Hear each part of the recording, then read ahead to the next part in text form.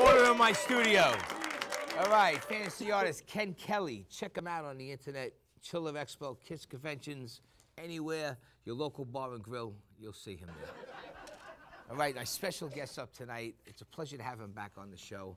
As I said, he stars side by side with Tom Selleck on the hit TV show Blue Bloods. He plays Lieutenant Sid. Let's give him a late night welcome back to the show, Robert Clohessy. Robert. Thank you. Thank you. Good to see you, brother. Thank you, Johnny. It's great to be back on Staten Island. Always great to see you. You know, the last time you were on the show, when was the last time you were on the show? It's like 5 or 6 years ago. It was actually February 2012. And that's memorable because? Because I got that in my records. Oh, okay. I'm a bit of nostalgia guy. All right. Hanging out with Joe Franklin, those times, you got me into all that stuff. So you're looking good. Thank you. Feel good. Family's doing okay? Family's great. Boys are out of college, and wife is still with me. 32 years. Wow, that's great. Yeah, 32 years with me. Yeah. God bless her. Well, good for you, man. Listen, you know how it is. The longer you stay together, the more in love you stay. That's what they say, right? Well, just the thought of somebody else moving into my house. That's it. Makes me stay with my wife. You can't live with him, you can't live without him. That's right. Now listen, you worked on the best of TV shows and movies, and I'll name a few. Hill Street Blues, Oz, Boardwalk Empire, The Wolf of Wall Street, now Blue Blood. It's on season 7, and I heard it just got picked up to season 8, right? Yeah. All right. Praise the Lord. Yeah. Thank you. Yeah. Yeah. That's a great show. How you feeling about all of this? I feel great. You know, I went on, actually, you know, I was talking to another actor about this because I went out to audition for the first episode, and I remember leaving the audition and going, oh my God, that was terrible. I quit. I am quitting. You know, as an actor, you quit about 300, 400 times during your career. And I was about like 299. And I said, I stayed, and I got it. You know, I got the part. Next day, followed up, they said I got it. And then, you know, I only went on to do like a recurring thing, you know, so I did 5 episodes that year, and then me and Donnie hit it off. And then I did 6, then 10, and 11, and then Tom Selleck wanted me to come up with him and be a part of, you know, that threesome there. And so now I've been like a regular for the last 3 seasons, so it's been fantastic. That's great, man. Yeah. Actually, I started watching Blue Bloods a little late, season 3, and my mother is the one, you got to watch this cop show, Blue Bloods. And I never really watched too many cop shows. I always liked the street movies, the jail movies, like Oz, I love Sopranos. But then I started watching it, and I dug it. The acting and the writing is very strong, and all the actors are really good on it. Like, I like Tom Selleck, I like Donnie Wahlberg, and everybody kind of, it's real. It feels like you're in the moment of the show. Well, I think Tom, you know, Tom spends a lot of times, like I'll only get the script a couple days before we shoot. Tom works on it for weeks beforehand, and he rewrites all his, with the exec producer, his track, his story. But he's constantly working. He's in the editing room. He's, you know, helps in the casting of it. You know, has a say. He has a say in everything. So I've never seen anybody, you know, really work as hard as him. And I'll continue to kiss his ass as long as he keeps me up. Yeah. No, he's fantastic to work with, and he's incredible. Now, how is it working with Tom Selleck and opposed to working with Donnie Wahlberg? They seem like 2 different animals. Donnie, yeah, totally. Donnie, he loves, for some reason, I don't know what it is, I make him laugh, right? So it gets to a point, we actually have a big scene in the final episode of this year, and it gets to a point where he goes, Bob, turn around.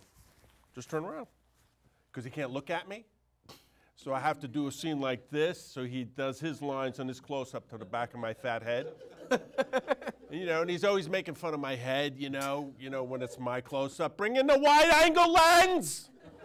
Because I got a big head. He goes, we can't get in the same shot because my head's always covering his head. It's too big, you know. So he's always clowning around. And Tom is, you know, very serious. He's, you know.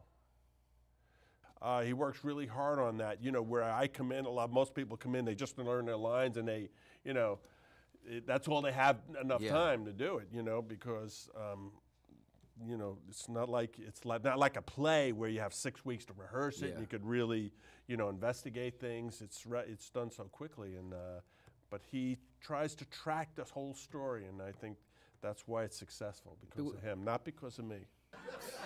Now listen, so women over 70 do love me. They love Sid. That's it, man. My aunt wanted to come here tonight. She goes, "You got Sid coming on the show?" I go, "Yeah, calm down." But she needs a knee replacement, so she's going next week. So she couldn't get down there. No, she's young. That's my Aunt Matt. She's the best. She's only like 63 years old, but she has a bum knee. A lot of women who need replacements love Sid.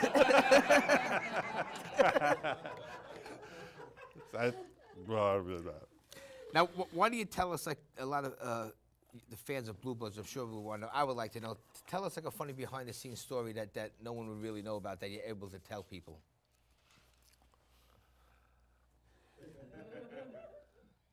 Wow. I can't really tell people. Well, I'm not a rat. Something little, something funny, a prank. You know, there really isn't, you know, it's shot so fast, TV, and Tom comes in and he backends the show. So he'll do the end of one, the beginning of another, and he's, you know, it's constant scenes for him. So as soon as I finish my scene with him, I'm gone. They just throw me out, you know, and then, you know, while they're lighting, we just rehearse the lines, and then you shoot it. You know, there's no real, you know, conversations going on. You know, no one wants to hear what I have to say anyway. You know? Now listen, currently you're doing a lot of new stuff, new films and new projects. You care to talk about them? I know you got some film festivals coming up, some screenings. Yeah, Tribeca Film Festival. I have playing the lead, and you know, Lena Dunham from Girls, the girl from Girls. Her mom is this famous visual artist, and she wrote this story, and I'm playing the lead opposite her, and that's got into the Tribeca Film Festival. So that's going to play 4 times in April. Okay. And then I have another film with Josh Charles from The Good Wife. That opens up in May, somewhere in the city. I forget what theater. And that's like a thriller thing, and I play the thriller killer's dad. That's The Good Wife. Yeah, The Good Wife. He was that the star opens of at The the IMC on May 10th. IMC on May 10th. There you go. And I'm the thriller killer's dad. Now, is this open to the public? Yeah, for $15. That's all right, $15. Or whatever, for the cushy seat, 20. Anyone from the Johnny P show goes, it's on me. You just gotta let me know. All right, how's that? I'll donate. I'll donate to the cause. That's it. So what else is going on in the future? You brought one of your boys with you here tonight? He's hanging out with us? Yeah, Elias, my buddy Elias, I brought him because he was with me the last time we came on the show. Me, Elias, I did his film, starred in his film called Crimson Mask many years ago. It was a disaster, didn't go anywhere. No one bought it, never went anywhere. Can't even get it on Vimeo. But I love him, and then we did another short together. And it was so short, no one picked up on that either, you know. I was terrible in it, and but I love him, and we're gonna do another one that probably won't get picked up or go anywhere or anything, but he's here with us, and he wants to, come on up, Elias. Come on up, let's give it up. Elias. What's up, buddy? How are you, my man? Good, man. Nice to see you again, man. Doing good. How you seeing? Good. I'm seeing great. There's a lot of wires here. It's like a sci-fi movie. Sit down. I'm not getting naughty. Listen, I'm not getting naughty. Give yourself a clip. Okay. Clip, all right. Before you get clipped. Before I get clipped. It's Staten Island. I know. I gotta watch out, man. That's what we used to say, people. You look the same. I haven't aged a moment. This guy, though, man, he's not looking too good. But Why do you say that? Were you making fun of me? Never. So it's good to see. We were here 5 years ago. 5 years ago. And I remember I couldn't pronounce Robert's name. That's right. I called him Clohessy, Clohessy. We did it like 4 times. And the last time I wanted to do it again, he just came up and he was a gentleman about it. And my stomach still the turns when I watched myself say that. But good thing I had Lilo here. She was like, she knew the dictionary back and forth. Yeah. So she, you know, that's what I used to like about the co-host. All the words I couldn't pronounce and everything I couldn't write, I let them do it. Right. Perfect. So talk to us. Yeah, so as you know, Chloe said, we've been involved in many unsuccessful films. No, but they were good. They were good they were good, productions. man. The We We Crimson won a lot of Mask- awards. We Lot of actually won a awards. lot of awards. No, A you lot of did. awards and no money. But then I saw Chloe was making a lot of money doing Blue Bloods. And he was like, this is some TV money. And I was like, I got to do this too. So I went and I made a show. It's called Shoot Me Nicely. And it looks like we're going to start, airing next fall. Cool. And I said, Chloe, will you be in my show? And he said, did you just see my Blue Bloods check? You can't afford me. So that's what friends are for. Aw. Yeah, but so yeah, we've been doing that. It has Linda Hamilton in it from Terminator, Nice. William Sadler from Shawshank Redemption, Iron Man 3.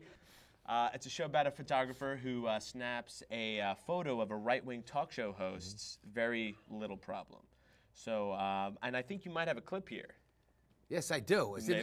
You know what? I'm sorry. I went into another world because I was saying talk show host. Maybe he could use me. There we go. That's all right. Control room. Show that clip. Maybe we should do a gallery show. You want to do a series of photo shoots of freakishly small genitalia? Yeah, who else? Especially now. We'd get a lot of good press. You know, if you want a gallery of dick pics, I can show you a great website. Don't be crass. We are talking art, not pornography. Which one pays more? Depends on your agent.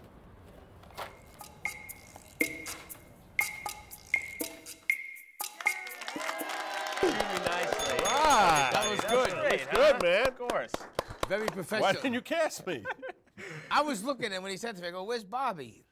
So I texted. Moolah, man. It's Blue Bloods money, man. That's all right. CBS. What's I was working. Once it Yeah, gets he picked up, was. he'll be on there. Of course. You got Jackie the Joke Man on there, huh? Yeah, we got Jackie. He's a good guy. Yeah, he's super funny, great guy, and they've won a lot of awards. They won Best Ensemble at the Williamsburg Festival. And I think we should wrap this up, Johnny. No, that's all right. Anything else you guys want to say in closing? Just that we love being on your show, man. We can't wait to come Listen, on I again in 5 respect years. you guys for coming here, and it means a lot to me, especially you, Bobby, for coming on. You know, a lot of guys, once they get to a certain plateau, they forget about us small guys trying to make it in the business. But you're one of those guys that never forget the neighborhood, and I appreciate that. And everyone in the business that I know that knows you say the same exact thing. So never change. God bless you. Robert Clohessy. Thank you. Thank you, Johnny P. Thank you. Right, my brother. Elias. Hey, brother. Thanks again, man. Hey. Hi, nice to see you. All right. Robert Clohessy.